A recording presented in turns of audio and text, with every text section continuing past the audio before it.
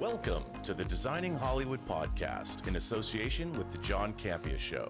I am your host, Robert Meyer Burnett. Today's episode is sponsored by International Silks and Woolens.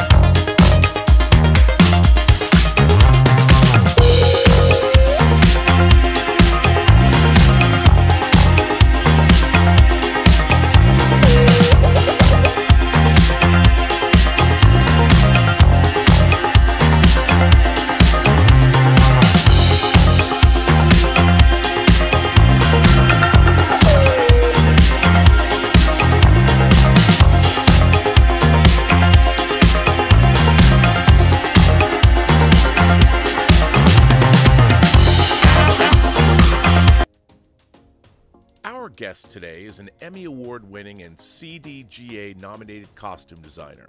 She completed formal training in fashion and costume design in her native Britain and has gone on to design feature films, television, ballet, and theater. Most recently, she designed HBO's Perry Mason Season 2 and The Sterling Affairs for FX, and Disney Plus's The Mysterious Benedict Society, for which she won an Emmy. Additional credits include Amazon Prime's The Man in the High Castle Seasons 3 and 4, The Sun Season 1, a Western for AMC set in 1849 and 1915, and of course ABC's iconic Desperate Housewives. From my perspective, she also did 4 Alien Nation TV movies for Kenneth Johnson, which I think is pretty badass. She's a passionate storyteller, building entire worlds through the clothes, and has completed projects in Vancouver, Dublin, Rome, Nice, Monte Carlo, as well as multiple cities across the U.S. When not on location, she calls Los Angeles home. She's had an Emmy for Outstanding Costume Design, Children and Families Emmys for the Mysterious Benedict Society, Costume Designers Guild nominations, Excellence in Period Television for The Man in the High Castle, Outstanding Contemporary Television for Desperate Housewives in 2005, 2006, 2007, and nominations for Outstanding Costume Design for the Primetime Emmys for Desperate Housewives 2005, 2006, 2007, and 2008. Without further ado, please welcome award-winning costume designer Catherine Adair, or Cate, to the Designing Hollywood Show. Oh, thank you so much for having me. I really appreciate it. I'm sorry, I had to throw in the Alien Nation in there because, as we were saying, I'm a huge fan, and as I was telling you before we started, that that's a favorite. The series was a favorite of mine, and the TV movies. Normally sometimes series go away and you don't see them again, but those TV movies were terrific, and they don't get nearly the credit they deserve. So thank you for the work that you did on those movies. My pleasure. Oh, they're The other funny thing actually is that there is this resurgence with some pieces from the 90s. And there's also a new fascination with, just as another aside, with horror movies from the 1990s. And oh I yeah. also designed, I Know What You Did Last Summer. Yes. Yeah. Which by the way, a classic. That's Kevin Uh-huh. Williamson. Yep. Um, and again, with the cast, iconic Yep. film.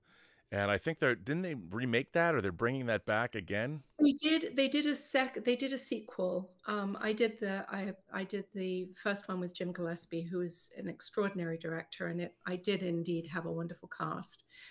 They did a sequel, which I didn't do.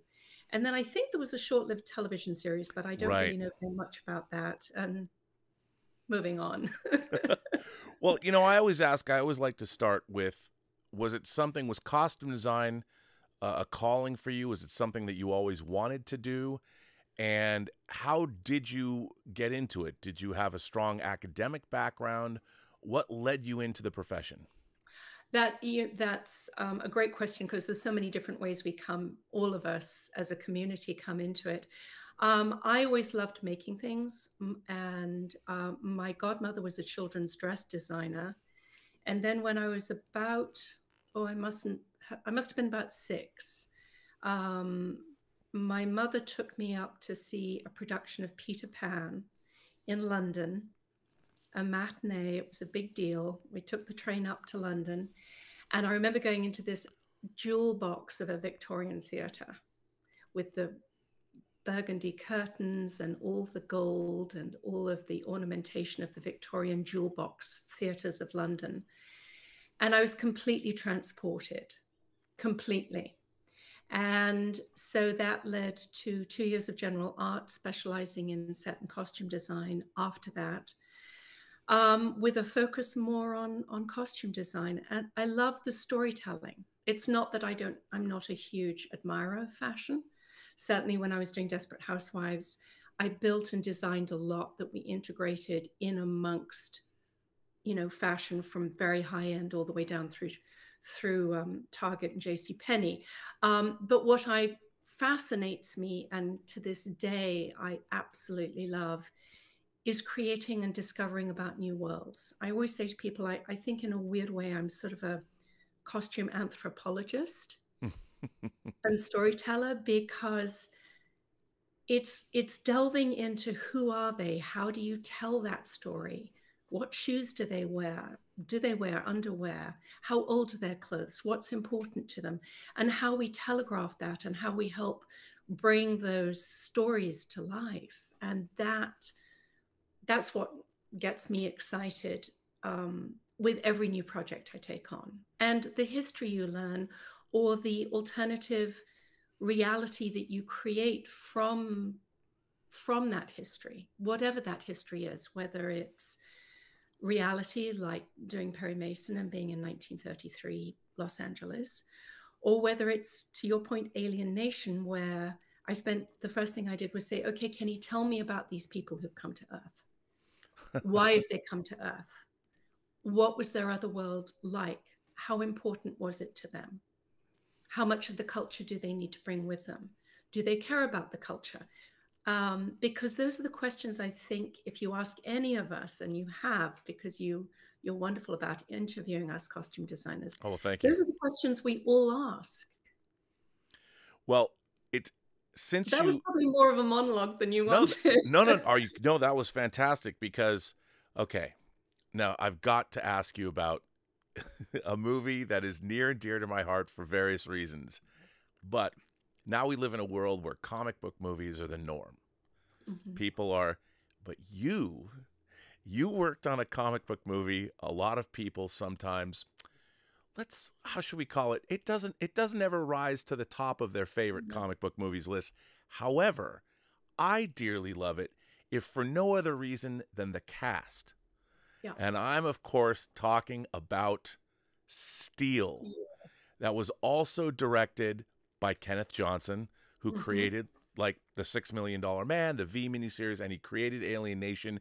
In fact, in Steel, he brought Gary Graham and Eric Pierpoint to be in the movie. Yep. Shaquille O'Neal, Annabeth Gish, Richard Roundtree. Yeah. My God, Judd Nelson, Yeah. Charles Napier, who was in an original Star Trek episode called The Way to Eden back in the 60s. I mean, this is a crazy project. And then the character of Steel had been pivotal in a couple of years before. There was the Superman in the comics died. And his character was brought back in the Reign of Superman storyline that the character of Steel himself was a big part of. And I just have to ask you, what was it like to work on Steel and creating that costume and working with those actors? Because what a great cast. They Richard. Well, they all were. I do remember. Rutanya Alda is in that movie. Sorry? Rutanya Alda is in that movie. I mean, incredible. Yes. Again, Kenny was very open. And because I'd worked with Gary Wisner, the production designer, before, we had a relationship and a communication that worked in terms of color palette and way of being. And Kenny wanted it grounded in, so that as much of it as possible was familiar. That was important to him, that it felt accessible. So that lovely junkyard that's near downtown, that now I think has a school built on it, that Gary really pushed for us to use. So it was stylizing it, but in a way that hopefully didn't alienate it, because to your point of the type of superhero movie it was. And then in terms of the steel armor, if you like, that was a joint effort between some specialty makers, myself, and the studio, because of its link with the comics. And that's not unusual. But the biggest thing that always made me laugh was Kenny wanting pieces of it to fall off. I think there's that wonderful piece where a bit falls off and he's trying to put it back on again. And again, that spoke to Kenny's sense of humor. Right. And Richard Roundtree, I mean, that's a dream of a lifetime. I've worked with some amazing actors, but working with Mr. Roundtree was truly an honor, and could not have been a more gracious, more delightful, more charming human being if his life had depended upon it. So that's not dishing. That's just saying, I suspect, what any other designer would say about the man. Thoroughly professional. I love him, especially when he's got the hat on, the goggles on his forehead, and he's in the leather founder's apron. Is just one of my favorite images. I know I still have it, and you're reminding me I should put it back on my website, because it's just such a good one. Well, it's your career, especially like in the 90s, was so eclectic and interesting to me. Well, another movie you had done, I know what you did last summer. You did Steel. You also did Basketball. I know. with Trey Parker and Matt Stone, the impresarios behind South Park, and Academy Award winner, I believe, Ernest Borgnine was in that movie. Marty himself. You know, and that was David Zucker, you know, like airplanes. Yes. I mean, yes. And so every Saturday, at that point, I was partnered and had a small child, a very small child, and was grateful that it was in Los Angeles, because I've been on the road a lot. And every Saturday at about 11 o'clock, I'd sit down and take deep breaths, because I would inevitably get a call from the writers, who are genius. And they go, Cate, where are you? And I'd say, I'll be right there.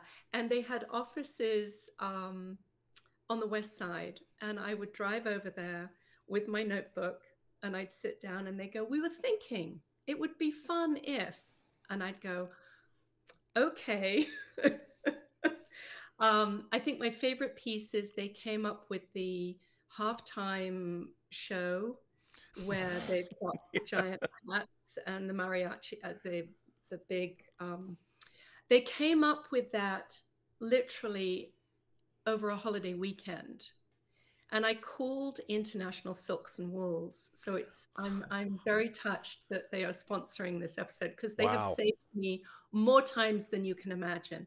And I literally, true story, it was a Friday, and I called Safwat and I said, Safwat, it's Cate. Would you mind staying open a few minutes longer? And to bless them, they stayed open. I got there. I knew that they wanted all these dancing girls. And I knew what they wanted Matt and Trey in roughly. And I said to them, you're just going to have to go with whatever I come up with. And I worked out the costumes based on how much fabric was available. So we had enough yardage. Wow. And then from there, the gal who was supervising for me, Buffy Snyder, she drove, and I sketched very badly in the passenger seat with all the fabric in the back of the car. And we went to a subcontractor who then had the samples made overnight. I went and looked at the samples for the girls and for Matt and Trey on the Saturday afternoon. So Right. They had just under 24 hours. They made them over the long weekend. She and I bought the shoes downtown and Matt and Trey's hats. She coordinated everything getting fire retarded so that Matt and Trey wouldn't, explode. And then the clothes literally were driven in and I found the bikinis for the base. And the clothes literally, we were filming at the place that used to be the boxing arena near downtown. Right. Which is now the Korean church. Yeah. Yes? Yeah. We were filming in that space, and somebody drove a truck. One of the teamsters picked everything up, drove the truck into the parking lot. The girls had already gone through hair, makeup, the floral accessories, the shoes, the bikinis, and we literally dressed them as they walked in. Wow. To film so you see, you brought up one of my strange films. Well, I mean, it's so funny because you have such an eclectic, you're doing these different kinds of films. And now, had you ever writers call you like that before? Like the writing staff calling you to I've had it a few times. There was a similar one on season 1 or 2 of Desperate, where Mark called me in, and he suddenly had this wonderful idea of Gabby was promoting a car on a turnstile, and it was about 4:30 in the afternoon, and he thought it'd be very funny if the train of the dress got caught in the turnstile of the car.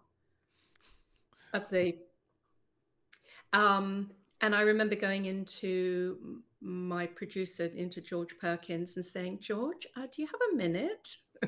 Because I would imagine there's safety issues and all kinds of things. Well, it also shot the next morning. So we got permission, because the show was so huge. We did a price analysis, and actually the workroom at Universal stayed open all the way through the night. Wow. Yeah. And we had to start with something that existed and that then I rebuilt. So there was one of us, it was before FaceTime, and we were on walkie-talkies, and I had one of my crew in Glendale. I had another at the Beverly Center. I had somebody in Topanga, and I had myself in Glendale. And we all, until we could find 7 dresses so that we could cut some of them up. Wow. So now, I have a few of these wackadoodle stories, but I think we all do. Yeah, absolutely. But you went from, you did horror, you were doing science fiction, you were doing comedy. Then you worked with Sly. You worked on a movie called Detox, or AKA I See You. Yes. And you're dressing Sylvester Stallone, Yeah. you know, and now that was, I mean, I guess call that a thriller. Yeah. It was, I would ask, do you approach genres differently? Like as a costume designer, Mm. in terms of humor, in terms or is it all the same? Do you always base it on the script, the director's vision, the actors Yes. themselves? I'm very, I mean, at the end of the day, I'm very classically trained. So I start with, I had a wonderful professor at art school who was like, start with what's on the page, start with what's on the page. So I start with what the script or the story is telling me, which is why I think the writers being acknowledged is really important, because if we have to have a story there to build on. Now, once we have a good story, what direction it takes and how we, I wouldn't necessarily say elevate it, but how we bring it to life in full fruition, Mm. it is a different piece of the story. But then that's up to my producers and my directors to tell me. I think sometimes it's almost more difficult to do something that doesn't draw attention to itself than something that does draw attention to itself.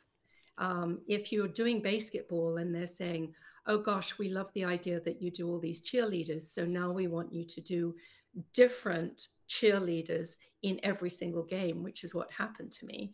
So I'm wandering around the crew saying, okay, so what's your fetish? And they're like, oh, and I'm like, no, we've done that. So give me another one. But I think I think that's very different than, for instance, with my recent work with Perry Mason, where my crew were amazing at helping me. I hope for anyone who watches it, my mandate to myself and in talking to Team Downey and to Michael and Jack was that I wanted you to feel as though every single frame looked like an old photograph or an old piece of research. So if you took the color out completely, it looked like a Dorothea Lange. It looked like old Los Angeles. And with all the different stratas of people that existed at that time. So even though it's a costume drama, Sure, I wanted it to look real. And sometimes I think that's almost more difficult because you're trying to not draw attention to yourself or sure. to your work. You're trying to ground the actors in a way that when they walk onto the set, they truly feel as though they've gone through a door in time. That's interesting. I like that. That's very cool. Thank you. So you were working on features and a wide variety of features. And then you kind of went into television, and after doing, you did Win a Date with Tad Hamilton too. But then after, which I actually like that movie quite a bit, to be honest. But then you went into TV, and then you found yourself working on. You did The District, you did Hallelujah, but then Desperate Housewives. That show became iconic. I mean, that was at the time. It became one of the most massive, and you were on that for what, 7 seasons? I was on it for, I didn't do the pilot or the first episode, but I took over during the second episode. I was on it for 8 years. 8 years. Wow. I'm just sorry, I need to readjust myself. But it was, how do I do this? It was a blessing in that I am partnered. I'm happily married. My son was growing up, and it meant I was able to stay in town and be present for a number of the events and major events in his life. It was also at a time where my in-laws passed, and then I also lost my parents passed. Oh. And so while there was a piece of me that missed television films, I also say that Desperate Housewives was a huge gift. And I learned an awful lot during that time because we were doing so much clothing and we were dealing with so many women and keeping each of them in their own piece of the visual puzzle, Right. and it not becoming muddled or murky, and the logistics behind that was a whole different set of challenges than I had experienced to date. I mean, there were times when we would do upward of 18 changes on one of the girls in a 1-hour episode, which I don't think people really noticed because Mark was wonderful at doing these little tiny flashbacks. And he has an amazing memory. So he'd pull me into his office and say, remember when Brie was doing a flower arrangement in season 1? And it would be season 6. And he'd say, I'd really like to put that into that little piece that's in page 30, scene blah, blah. And I'd be like, okay. So we didn't get rid of anything unless we had to. And I designed a lot of it, pretty much all the wedding dresses, all the bridesmaids, a lot more pieces I think were made than people realize. Well, on a show like that, obviously, like I think when you start working on a TV show, you're hoping it's well received because TV is it's a cruel mistress sometimes. You'll be on a show and then suddenly it's canceled. Yep. But then the other side of that is when you're on a show that suddenly becomes a water cooler show. Everyone's talking about it. Everyone wants to, is analyzing it. Now, for you as a designer, especially when these women are front and center, and obviously fashion is incredibly important to both the characters in the story and the actresses themselves. Mm-hmm. I would only imagine that was that overall a great experience for you? Because I would imagine, was there more pressure for you as a costume designer on a show like that? Because I would imagine that once it became a hit, were designers coming after you going, can you feature this? Were they throwing dresses and things at you? You ask a really great question. It was all of those things. Right. It really was. I remember George Perkins pulling me into his office and saying, and he has a lovely sense of humor, and they would pull pranks on me every now and again. And he pulled me into his office and he said, Cate, Newsweek wants to do the cover with the girls. And I just laughed. I said, okay, George, that's really funny. I need to go back to work now. He said, no, actually, I'm serious. And I said, Newsweek? You want to put it on the cover of Newsweek? And he explained that we're going to have to do each of the girls individually, and then they were going to put them all together. We were so busy staying ahead of the show. And I think that was the gift, because if I'd had more time to think about it, I think it would have probably been a lot more daunting than it was. And yes, stuff got thrown at us, but ABC had some very strict rules around that, which was great. Oh, that's interesting. Okay. And at the same time, they had hired me because they wanted each of the women to have their own piece of the puzzle. So there are colors of purple that are dusty colors and smoky colors that Susan wears, that Gabrielle never wears, that Brie never wears. So even though they all wore at one time or another certain colors, they were never within the same piece of that puzzle. So people sending us stuff didn't necessarily help, if that makes sense. Yeah, no, that totally makes sense, because you have to tell the story. Yes, it's not like, I would imagine, but I, on a show like that, because of its popularity, that you would have just been deluged with every designer in the world saying, please use my. It was also a little early for, I think, what's epidemic now. Right.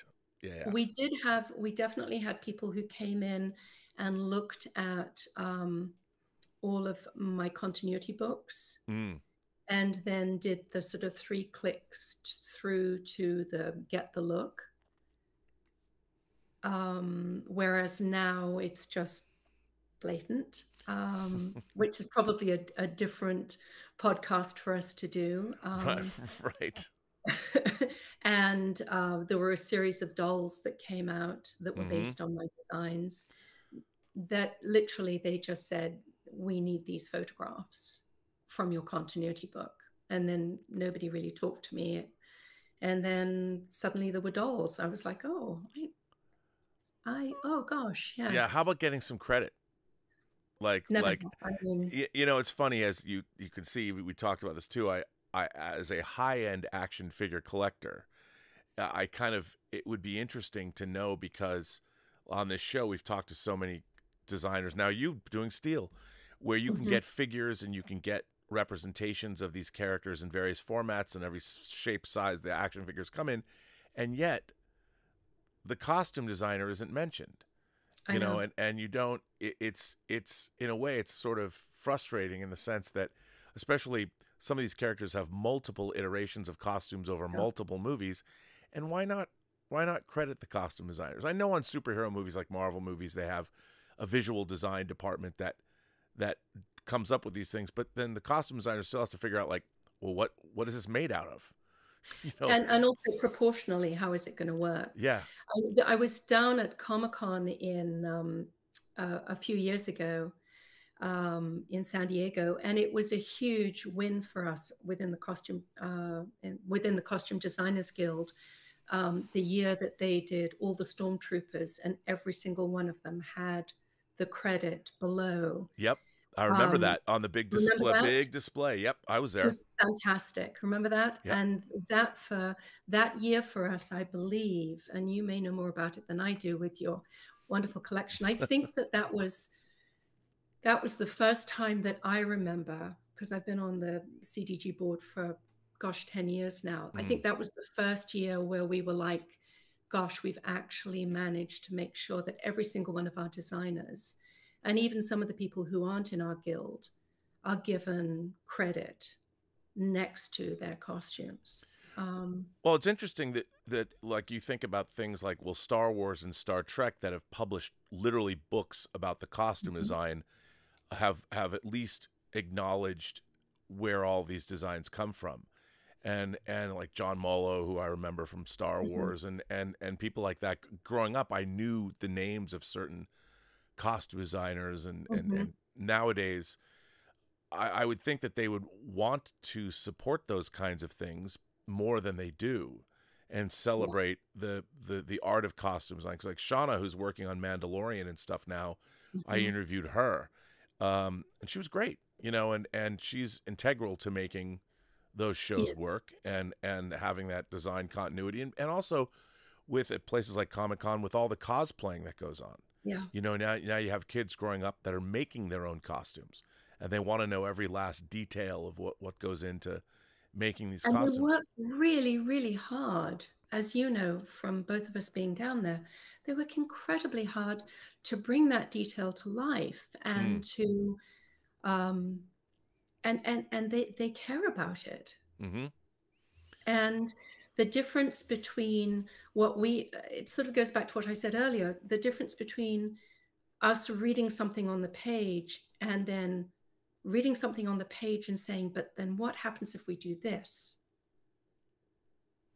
Yeah. And how do we take that and bring it to life and make it special, make it twinkle, make it sparkle, make it, I got sent a fascinating piece just yesterday from Instagram from another costume designer, and it was the top 10 pieces from film and television that have been sold at auction.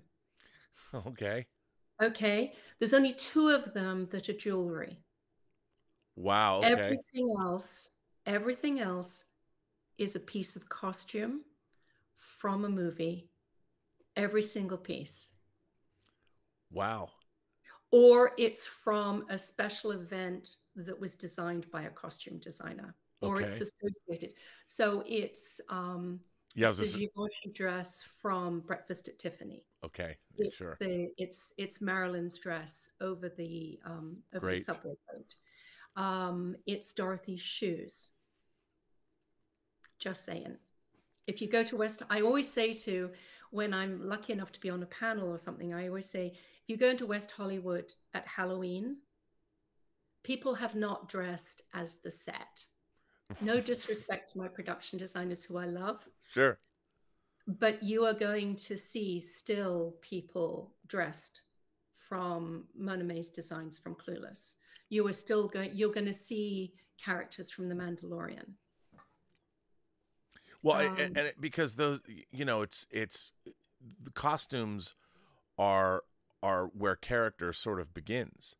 Yes. You know, I've often told people, and I've spoken about this. I said the people about making independent movies. I've said, okay, the most important hires on an independent movie, or on any movie really, is first and foremost the caterers. People always laugh at me, and I'm like, look, man, if you're going to produce a movie, you have one chance, and that is the first lunch on the first day of shooting, to prove to your crew that you're going to take care of them. And that is that first day. But the other two hires that are most important are hair and makeup and costume design, because they're your first defense, your only defense with your actors.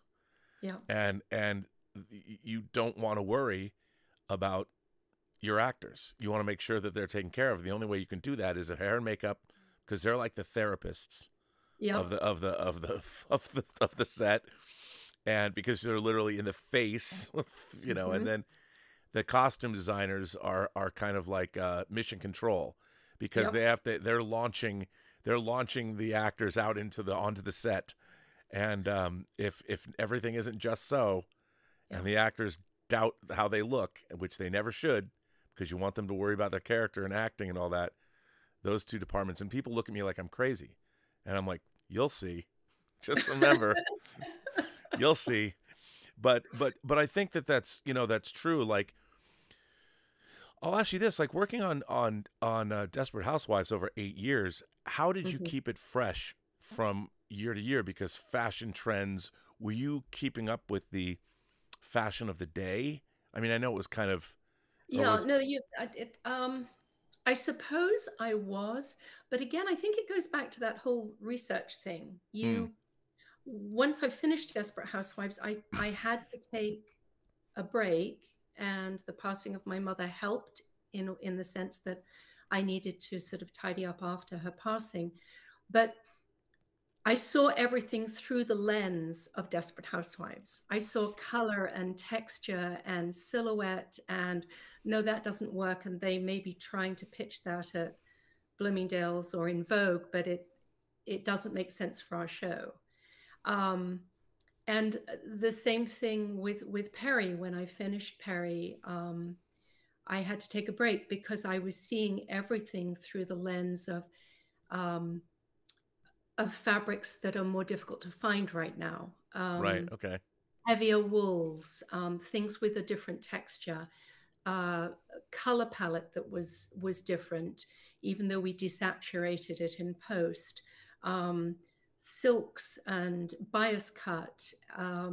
So looking around at sort of floral prints and cotton was just a bit like, yeah, no, because it wasn't part of the world that I'd lived in for over a year between the research and us filming and the making of.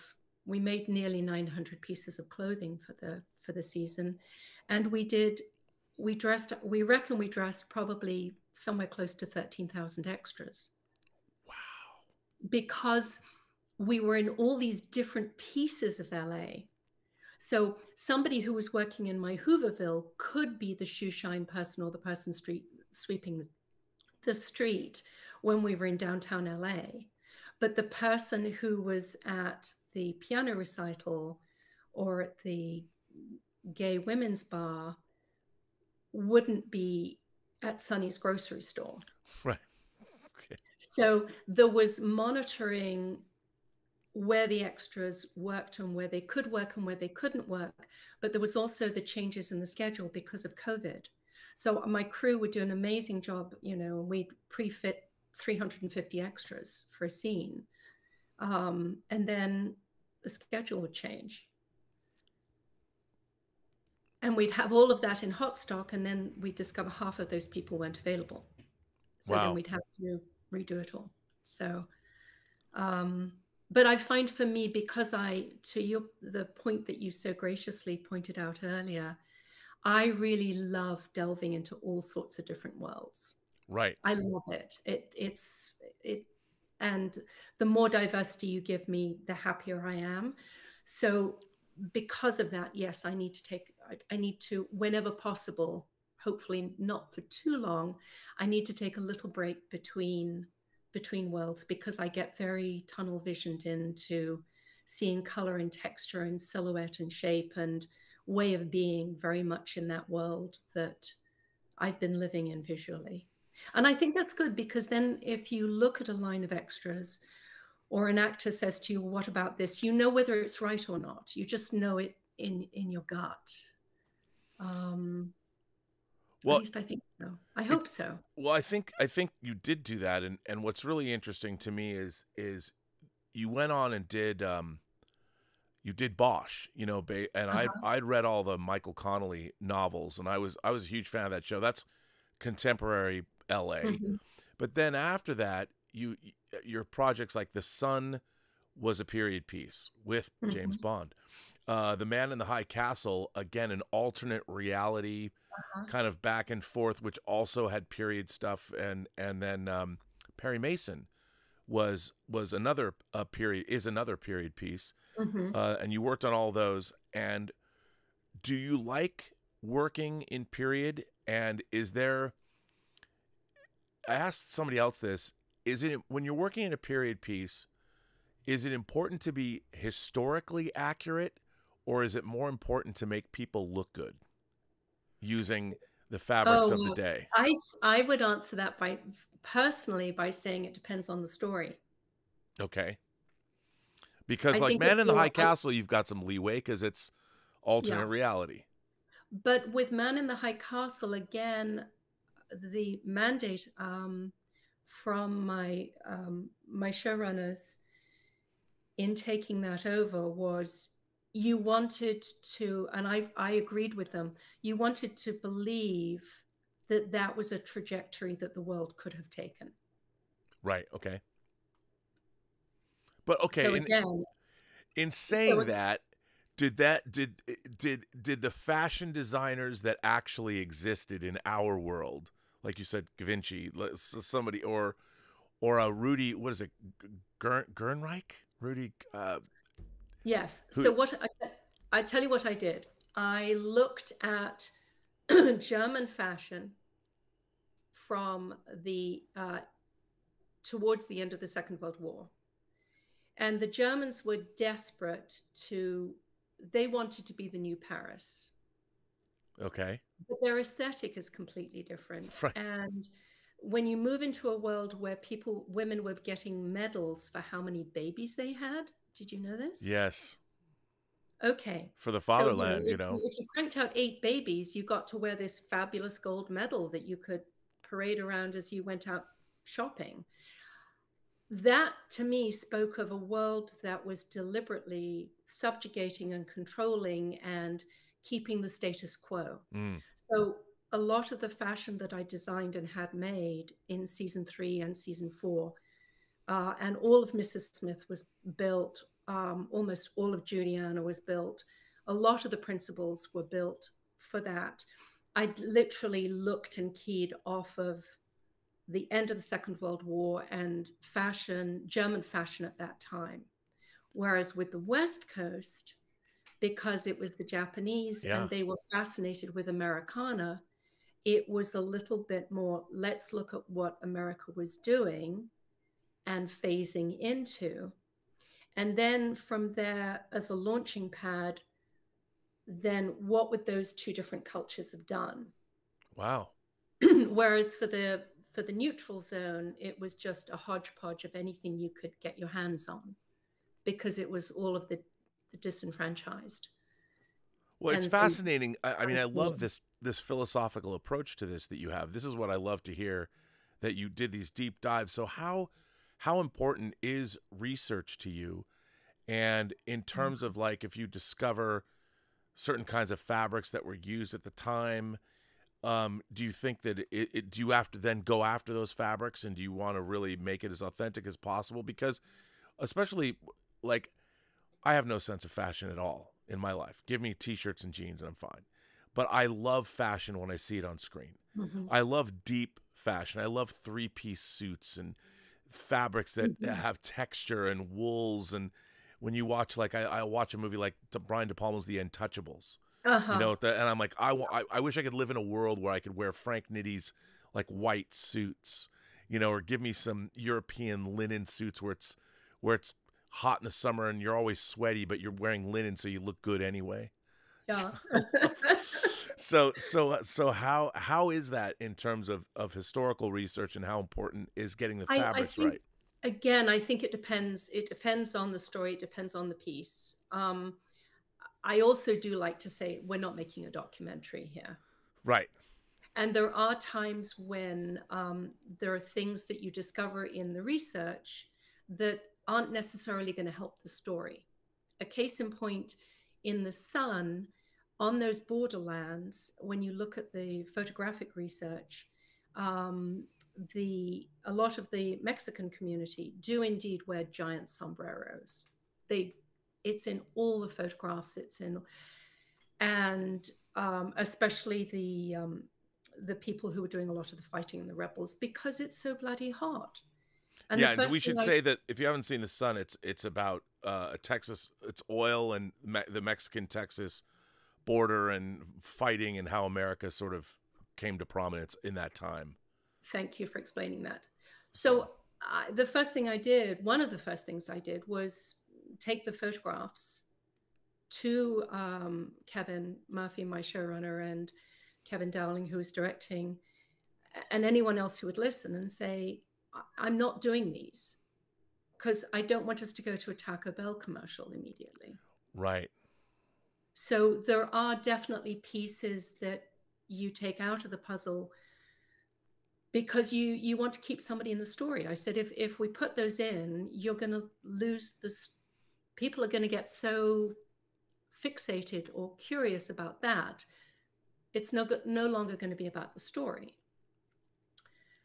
And that's not to say that there aren't times when I think a brilliant costume does take you out of the story, but in a good way, and becomes a talking point, or becomes an iconic illustration or part of our folklore, if you like. Yeah. But it has a time and place, I think. Yeah, that's very interesting, because I think too, you know, I go back to one of my favorite costume design films of all time is John Borman's Excalibur. And Excalibur from 1981, it's an Arthurian tale. None of the costumes are at all realistic or part of any kind of period. It's totally stylized and totally designed, and the armor is beautiful, and yet it still is evocative of a time and place that it feels genuine, even though it's not at all. Yeah. And I think that it's important to, if you know you can get away with it, like you said, we're not making documentaries. Well, and also people's ability to move and to breathe and to function, and where that helps the actor because it restricts them, whether it's a corset or a high heel or a guy in a lace-up shoe, and to your point, a three-piece suit, and when it's more helpful to take artistic license. So finding that balance, and I think again that depends on the story you're telling. So yeah.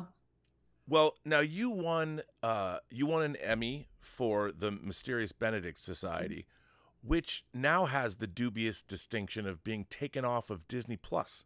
Yeah. They just 86'd it the other day from there, or they're going to 86 it, which is insane.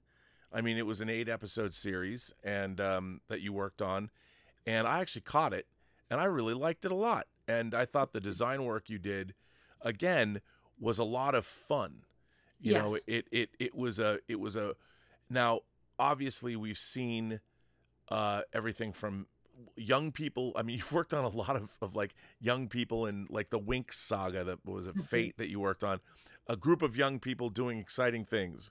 If they're not getting killed, they're solving mysteries, you know, and you have work with young ensembles. What was it like on that show? And for the design work, what were some of your inspirations, and how did you begin working on that show? Again, I started, the showrunners were very clear, and I think they were right, that there were enough stories in this genre that where it's a sort of dark, ominous world. It's always raining, or there's, you know, it's intrepidly dangerous. And Right. what they thought would be fun is the counterbalance of it being this bright, wonderful world that you wanted to go to and you wanted to live in, that had this this disturbing undercurrent that was going to try and take over. So right there, they sort of captured me with the fact that it was a twist on a world that we're used to seeing, if you like. There was a lot of research. We looked at a lot. The production designer and myself looked at a lot of 60s and 70s pop art. We looked at Wes Anderson, obviously. Sure. We looked at all of those things that make you want to go somewhere, that make you want to, even if it's a little, and the quirkiness of life. That was the other thing that the showrunners were very clear about. And that was at the core of it. And when I accepted the Emmy, which was a huge honor, I said one of the things I loved most about the show, and I still love most about the show, is that none of those children have superpowers. Right. They're all quirky. They're all a little offbeat. And they're all very clever at something, but they don't have lightning powers. They don't have, I mean, I suppose, you know, you could say one of them's somewhat telekinetic, but they're kids. And I loved the idea, having now raised a child and knowing a lot of children, I loved the idea that this sent a message that it was okay just to be yourself. Sure. You didn't have to apologize for being yourself, and you could come to peace with being yourself, and that it didn't matter if you were all different. And that's what spoke to me in the first season. The most difficult thing was that we filmed it in Vancouver during the pandemic, with almost everything closed and shut and before the vaccinations. Wow. So, oh man. So Were I you was stuck up there? Yes, I got on a plane in July. I started designing it and conceiving it in February. And then March came around and everything just came to a grinding halt. And then they had me do a little bit more work. And then they called me in July and said, "You're getting on a plane to Vancouver." And I just sort of said, "I'm what?" So, and I remember saying to my family, this will either all blow over or they'll send me home because we won't be able to do this. Sure. And then we did. Wow. So July was August, August was September, September was October, Thanksgiving, the winter holidays, Christmas, Hanukkah, New Year's, and then the very last day of January. Yeah. Tony Wow. Hale and I were on an airplane like this. That's amazing. Well, I mean, you guys did a great job. It's a wonderful looking show. Thank you. So yeah, I really dug that. Is it harder to design for kids than it is for adults? No, the only thing is they grow. This is what's annoying. They grow. You don't have them for a few weeks, or, I mean, with Benedict, we just knew that it was going to happen. But for instance, Cate's high top sneakers, which I did the hand painting on when I was in quarantine as soon as I got up there. And then my poor team who helped me, I think we ended up making about 15 pairs of them, partly because her feet grew. And then she had 3 photo doubles because of schooling. and then she had a stunt double, and then they decided to put her in the water, so then we had to do waterproof ones. No, I don't think it's different. I think each person that you help bring to life as a character is different. And I think the finding a common language, you know, it's sort of like, hello, how do you do? Let me measure you. Please take most of your clothes off and let's find your character. Right. That's a lot. If somebody did that to me, I would be, you know, it's like deciding whether to wear a black blouse for you today. That's a lot. But then you think of these actors who come in of all sizes and shapes, all ages. You don't know their history. You don't know what quirks they do or they don't have. And you're trying to help them and keep them safe.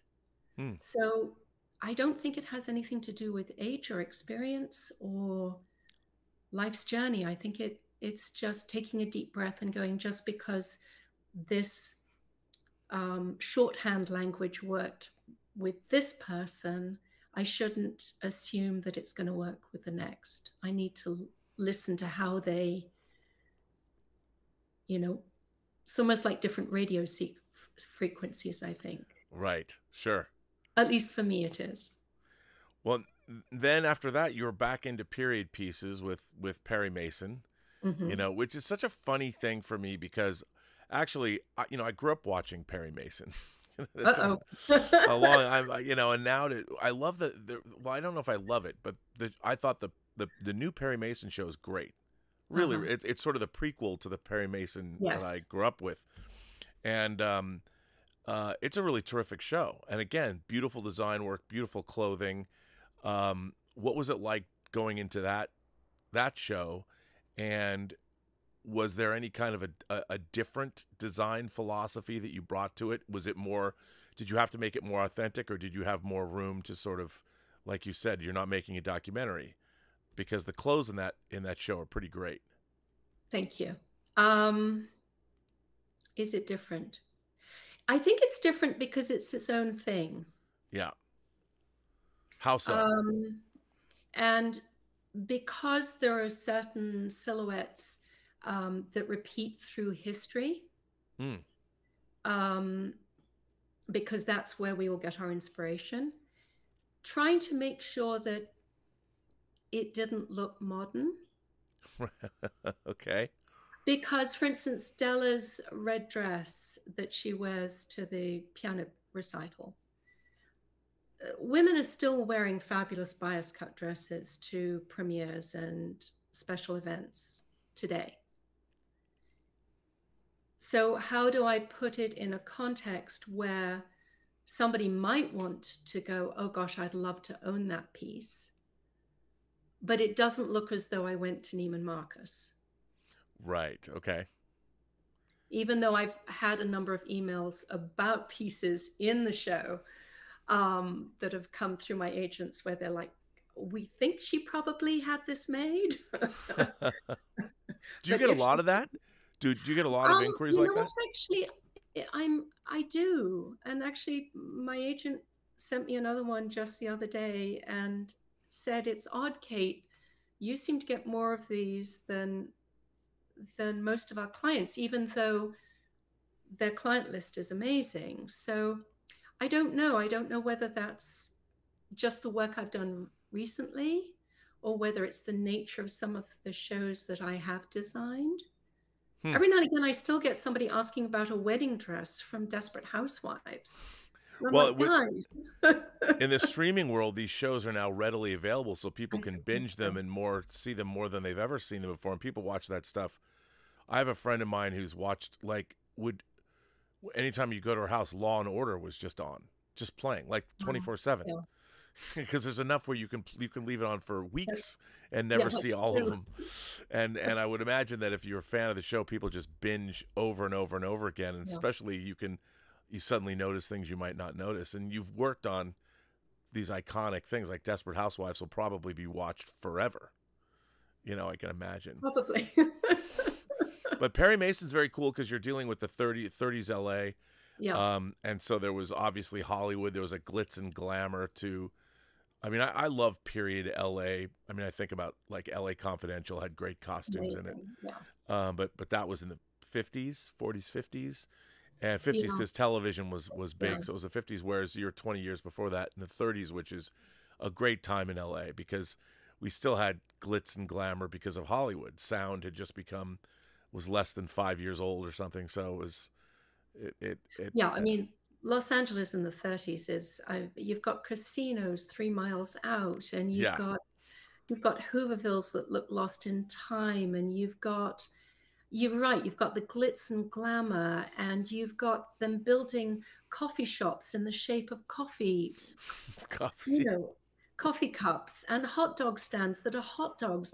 The production designer, Keith, and I became obsessed with this stuff because you couldn't put it into every single frame, but we were like, we have to do some of this stuff because it's, I think actually what got me the job, one of the things that hopefully got me the job, actually, I do know it did get me the job because they told me afterwards. I found a research photograph that amazingly they hadn't seen, which was quite hard. And it wasn't that I should paraphrase this. It wasn't that I went, oh gosh, I have to find a photograph they haven't seen. It's just, to your point, because this is such a fascinating time period in LA's history, there is a lot of documentation out there. Yeah. But I managed to find a picture. It's a vintage car. It's a series of vintage cars on a new subdivision, and some of the houses are built. And there's a long piece of rope, and there's a giant cube of ice with a girl in sort of a bathing suit-ish sort of outfit, holding on to the top of the block of ice. And it's a race. Wow. To promote a subdivision. Wow. And it was exactly of that time period. We knew that from the cars and the clothes. Oh, that's amazing. They must have loved that. Unfortunately, they kept trying to put it into the show, and it just wouldn't fit. It'd just be too weird. People would be like, "What? What is that?" But to your point, that's the stuff was. I mean, it's a banquet of amazing, extraordinary, cross purposes things going on in the city. Oh, it's great stuff. And now you're working on another LA period piece in a way, which, is kind of, it's interesting because we had a show about the Lakers, a TV show, now we're going to have a TV show about Doc Rivers and the Clippers. Yep. And the Sterling affairs. And, yes. And that's what you're working on now. So, and isn't Larry Fishburne? Lawrence Fishburne. Pardon me. He's Lawrence now. I still think, because even in Apocalypse Now, he was billed as Larry. Mr. Fishburne. When I first met him, I said, how would you like me to address you, sir? Again, I had an amazing cast on that. I had Ed O'Neill.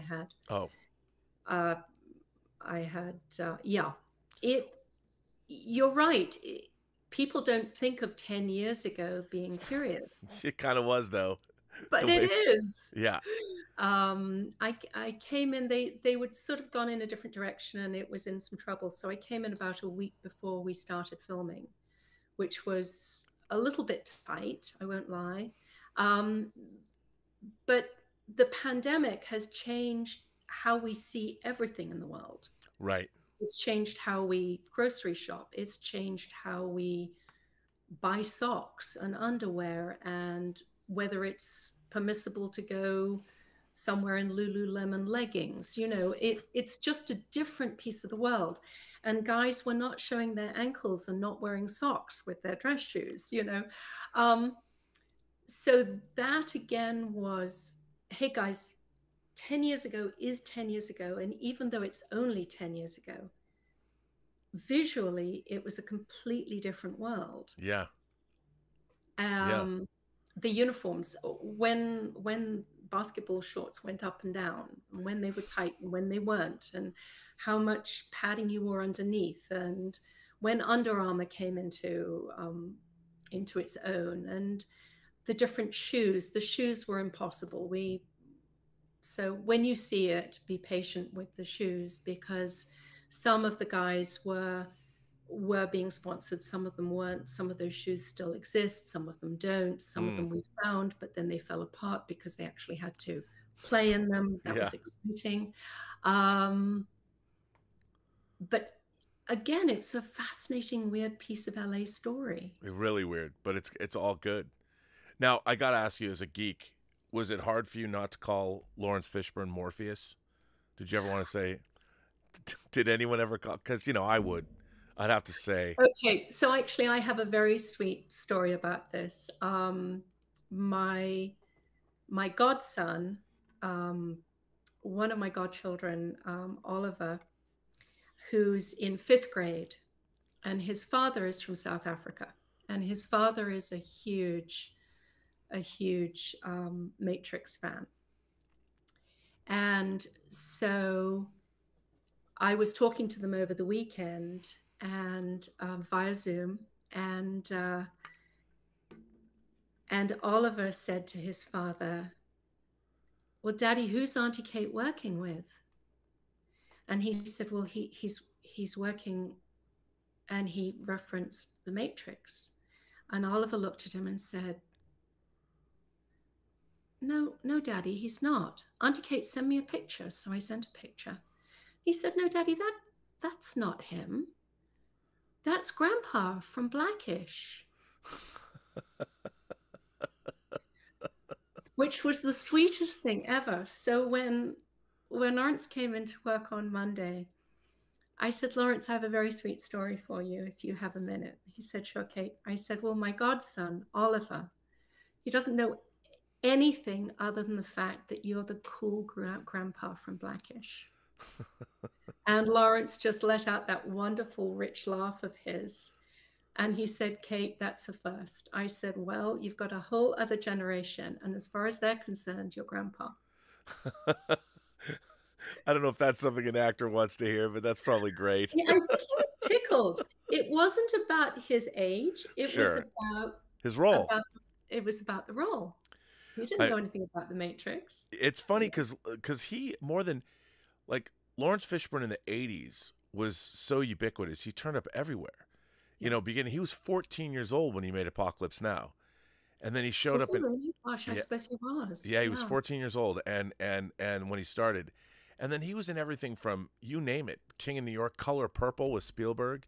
Yeah. You know, he's had such a great career. I just watched it was on the Criterion Blu-ray for his movie Undercover that he stars in, which he's just delivers a searing performance. And he does a great interview on that disc. I think it was like at New York Film School or something, NYC. But it was incredible interview. And he's just an incredibly smart, really interesting guy that has had such an amazing career. And continues to. And is incredibly hardworking, clears, done his homework, all the things. Yeah, he's amazing. And it was her Jackie Weaver. It was more startling that the story is the story. Yeah. And it's only 10 years ago. I know. I mean, they would have a white party at the beginning of every season to introduce the players. Yeah. And I was like, what? And then I went to YouTube and I was like, oh my gosh. Yep. Couldn't make this stuff up. No. But I'm excited to see it. I think we have to keep telling these stories. I mean, I suppose if there is a through line to a lot of my work, and it's really only just dawned on me as we've talked, so I thank you for that. I have been, so far, and please God it continues, I've been blessed to be given a lot of projects that, beyond entertaining, actually have, I think, some important things to say. Yeah, absolutely. Because the Sterling Affairs, we don't even want to go there because it's just disturbing and chilling. Perry Mason we deal with the haves and the have-nots, Mm-hmm. and money and greed, and people thinking that because they're at that level, the rules don't apply to them. In High Castle, I dealt with what would happen if, and Yeah. let's think about that carefully as we move forward in life and continue to. And it becomes more relevant by the day. Yes. So, Yes. well, listen, I've kept you long. This has been a great conversation. I've so enjoyed speaking with you. I was very excited to do this. But let me ask you, we always ask everybody, a lot of people, I mean, might want to get into this profession. What Mhm. advice can you offer people that are just starting out? I mean, obviously, the way people can use Instagram and all the tools that are available because of the internet and things, but still, I think I've heard it's important. I still hear it's important, and I know it's important to learn the basics, to learn things Yeah. about fabrics and colors. And what can you tell people if they want to get into this profession? Where can they begin? I would say for me, I would say one of two routes. I would say either start by going to school, whether it's night school or community college or a formal degree. If you can do that. I don't think there's a downside in it, because the access you have to storytellers and to guest lecturers, and getting more dug into that world, and some time to think and sort it through is very important. After that, I would say, is start as a production assistant. Start as a production assistant, and a production assistant in a costume department if you possibly can, or certainly in a production office, and see if it's what you really want to do. Because what I think I've learned from Comic-Con is that some people at the end of the day absolutely love what we do, but it's a lot more fun for them and their lifestyle to do cosplay or to have it as a recreation, as a hobby. Right. Because it does take over. That said, otherwise, talk to everybody, pick their brains, watch them. I try on my shows to make sure that the younger ones coming up, that they can ghost me when it's possible, that they can, even if they can't actually do any of it, that they can follow me to IS&W and see how I choose fabric and answer questions for them and look at my research. Talk to different designers, talk to different people in the industry, talk to people like yourself who have a really good overview. Because I think knowledge is an extraordinary gift. Every job I do, I learn something new. It's fantastic. No, I mean, that's one of the great benefits of working in the entertainment business, working on films and television, is you never stop learning. It's that's what makes it so exciting. I look at, like, Clint Eastwood's 92 years old and he's directing his last movie. He's 92. I just bumped into Barbara Hopper literally on Saturday, I think. And she's just starting to design his next movie for him. I mean, it's incredible. It's fantastic. And you look at a lot of the people, Martin Scorsese making a 3-hour movie about the Osage Indians, and then Which you I'm have excited to see. I can't wait. I mean, the coming out of Cannes, the notices, and then you've got Ridley Scott doing Napoleon. Yep. And that's incredible too. So, and he's in his mid-80s, so there's no reason to stop ever. I don't ever want to stop working. So, well, I mean, you think of some of our most experienced and most talented costume designers. Oh, I mean, they keep going. Marlena just finished, and I mean, the trailers of that just look glorious. Yeah, and incredible. And Cruella. I mean, seriously. Miss Bevan went from Cruella to Mad Max to Cruella. I mean, and I interviewed her. She's amazing. Isn't she fabulous? I love her. I love her. Yeah, we had lunch recently, and she's but I think that's what we all aspire to hopefully be in terms of mentorship and education and diversity of work. Yeah, I mean, one of the things for me that's fun about doing these shows is like asking you about alienation. I was interviewing Ellen Mirojnick, and Uh-huh. who also love her, but I had to say, I had to go, okay, I'm going to take you back to Basic Instinct. You Uh-huh. had Michael Douglas wearing a V-neck sweater going to a club to meet Sharon Stone. I'm like, come on. Why? He's got to know to dress better than that. And I go, you got to tell me the story. And she told me the story, you know, and I'm like, she laughed that I even fixated on that. I'm like, look, you know, there's these movies we fixate on. I've seen Basic Instinct 1,000 times. Yeah. And it's that V-neck sweater. Why? Yeah. What is that? That cashmere sweater he wears to a club? Like, who does that? It was the best. But that's what's so great. And she has great stories. She's amazing. She was so, I But want to again- party with her. But again, a very diverse. Oh, an incredible work. I mean, Yeah. the funny thing about I think what's really interesting in the age that we live in, especially in the post home video or streaming era where you can watch things over and over and over again. You know, a lot of the time, especially for me who's watched lots of movies over and over again, when I interview certain designers like Marilyn Vance, whose podcast this is, I can say to her, like, I'm still looking for the leather duster that Michael Pare was wearing in 1984 Streets of Fire.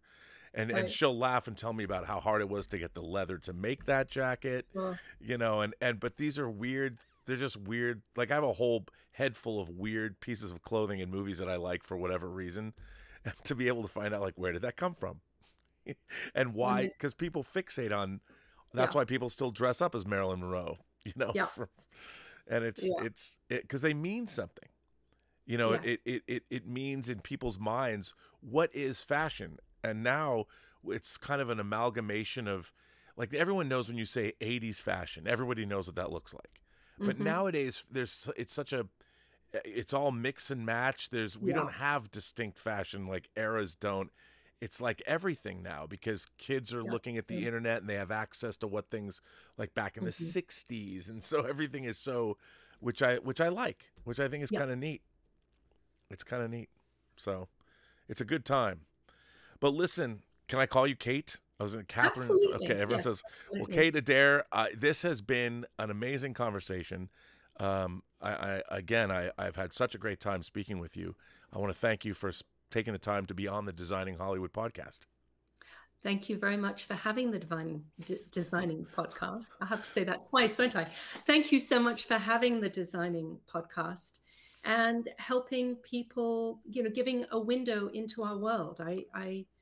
I'm truly grateful for you and Marilyn, and that this is even happening, and that we have a platform now where we can sort of let people behind the curtain and encourage another generation, if they're passionate, to do what we do. Yeah, and I mean, also we got with Instagram, you know, I think people are much more maybe aware of fashion. I mean, people have always been, but now the fact that people can share fashion and share looks and that's become a real big part of social media, which I think is fantastic.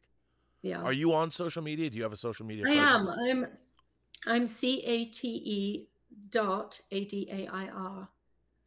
on Instagram, and I go through waves of it. I keep being told by some of my younger crew members that I need to do them on Sunday, and then they can just post. And so I go through waves depending on how busy I am. Again, I tend to go down a rabbit hole and just think about the work and my actors and forget about it. But I am on, and I know that you are on, and I will happily repost this. Oh yeah. We'll put it out there in a couple weeks. It'll be up. Yeah, and if people have questions for me, they can certainly, you know, I do get questions through Instagram, and I try very hard to, it takes me a minute sometimes, but I try very hard to answer them, because you never know. I do have one story for you, which doesn't need to be in the podcast, but to your point, speaks to sometimes unexpected turns that our work takes, and that is, I designed the first pilot of Babylon 5. You know, it's funny. I forgot to ask you about that. No, it's okay. No, that's not why I'm telling you the story. I was down at Comic-Con simply on a general panel about costume design because somebody had fallen out, and they sort of called me. I'm sort of like the person who fills the seats at the Oscars. That was called the Gathering, wasn't it? That pilot was called. It was indeed. Yeah. And again, I sort of took that over. They'd hired somebody else, and it wasn't working. So I took that whenever, I think about five weeks before we started filming, and we had to design and make it all in that time. So it's years later. This isn't the same Comic-Con with all of this. No, right. Yeah. It's maybe one or two before that. So it's not that long ago. And there's the big hall where you can sign autographs afterwards and answer people's questions. The Sail Pavilion. That's it. Yeah. Yes. So towards the very end of the group, this very sweet, rather shy person comes over and says, Ms. Adair, and I said, oh, please call me Cate. They said, I just want to thank you. I said, thank you for what? Apparently they were a person, and they were older. They had seen the Gathering at a point in their lives where they were very unsure of their identity. And if you remember in the Gathering, there is one of the characters who, during the course of the 5 years, changes their identity and also their gender in order to keep their species alive. Well, Cate, this has been so much fun. Thank you. Thank you for your time, and I very much appreciate you being here. Thank you very, very much for having me. And a very special thanks to our sponsor, International Silks and Woolens. ISW has what you need. Over 14,000 square feet of fabrics, notions, and drapery. Their large selection of over 100,000 fabrics includes theatrical, woolens, notions, bridal, cotton, drapery, and designer. ISW is eminent for the theatrical department, which is considered to be the largest in the United States. Whether you're looking for the perfect material for a special occasion or vintage material for a big-budget Hollywood movie, you will find it here at International Silks and Woolens. A special thank you to founder and executive producer Martika Ibarra, co-founder, costume designer, the legendary Marilyn Vance, and of course, John Campea from the John Campea Show. Thank you to all of our viewers for tuning in, and be sure to subscribe to our YouTube channel. Tune in to the audio version wherever you listen to podcasts. I am, of course, your host, Robert Meyer Burnett, and you can find me on Instagram at RMBurnett, or find me on Twitter at BurnettRM, or on YouTube at PostGeekSingularity. Thanks very much. Like, subscribe, and give us your comments. What would you like to see on the channel? Right down below. Thanks very much for watching, and we'll see you on the next episode of Designing Hollywood.